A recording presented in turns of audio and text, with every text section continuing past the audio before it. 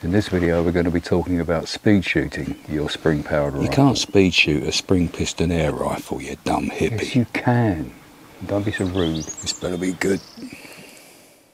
Well, quite obviously, the notion of speed shooting with a Springer is ludicrous. This video really follows on from last week's video about improving offhand shooting skills by using a technique which I have used on pretty much every field of endeavour in my life, from knife throwing to archery to axe throwing and music. Now this is where it first came to these, because when I'm either writing or trying to learn a piece of music, I mean, like all pursuits, you start off slow, repetitive to get the muscle memory. Once you've built the muscle memory, then you get faster. Most of us, our end point is the speed at which we want to be able to do it. If I'm playing a musical piece, if it's 150 beats per minute, that's the speed that I want to be able to do, so that's the speed you practice at. No, I found it was much better. Practice much faster than you need to go, so that when it comes to performing, you pull back so well within your limits that it becomes easy. It's your comfort zone then. You're not pushing up to your limits, you're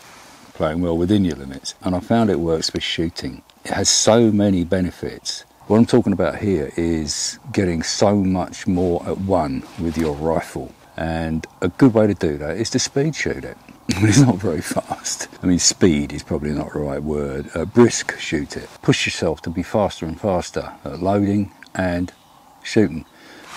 Don't aim, just point. Now you're going to end up with a target that you wouldn't really want to be seen on YouTube. You're going to get some ugly looking targets. As long as you hit the target, you don't have to hit the ball or anything.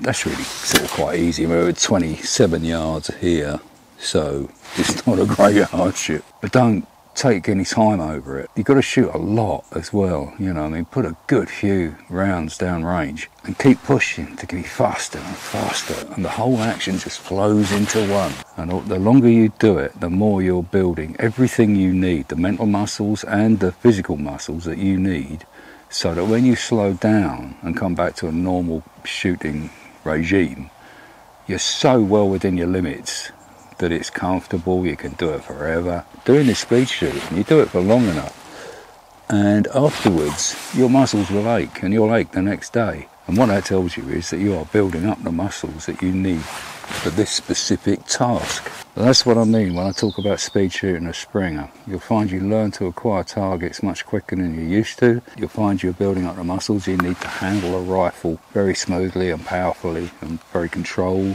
because you can't help but improve. Because you're physically more capable, you're steadier. I mean, this is quite slow to try and shoot fast because an Air Pro Sport with a notoriously small breech port for loading. The brake barrel is actually more suited to it.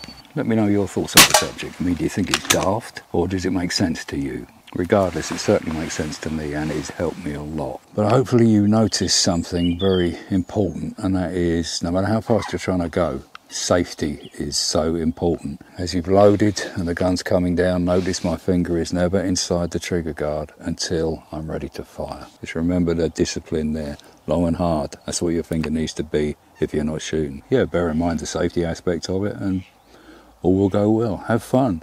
And it actually warms you up in this cold weather as well. Build up a head of steam, build up some speed, and as ludicrous as it looks, it is very, very good practice. It's very, very good for your body as well. So that when we slow down to a normal speed and we can take our time, we're at one with this thing. We're just so comfortable with it. It just becomes an extension of your arms. So bear it in mind. Hope that was useful. See you in the next video.